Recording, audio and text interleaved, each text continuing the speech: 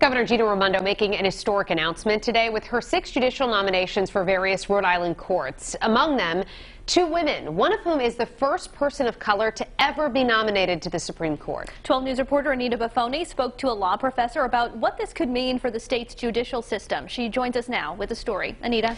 Shannon and Kim, diversifying the bench is something Governor Gina Raimondo said was a priority, and her nominees reflect that. 2 women chosen for the Supreme Court would be the newest appointments to that court in 10 years.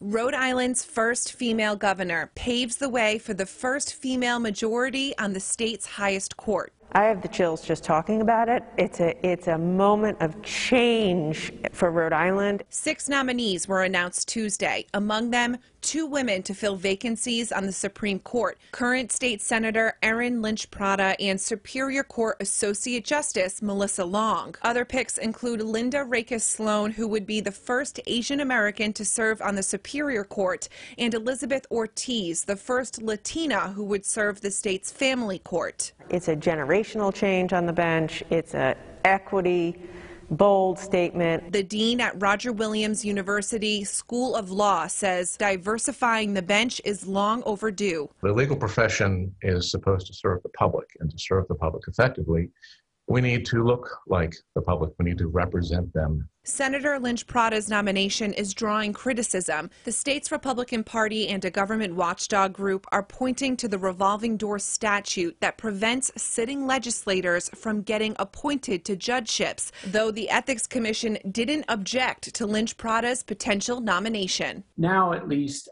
we have a precedent where somebody sort of went through the revolving door onto the Supreme Court, and I would expect that others will try to follow that precedent.